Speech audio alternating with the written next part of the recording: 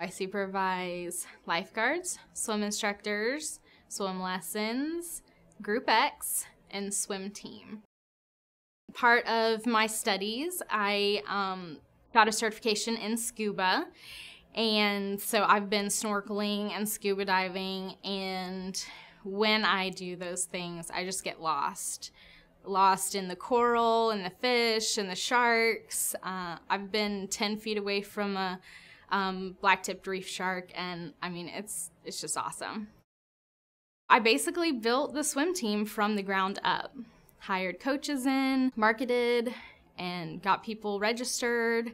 And since 2012, we've more than tripled the amount of people, participants in the swim team. The sense of accomplishment I felt after the first meet was amazing.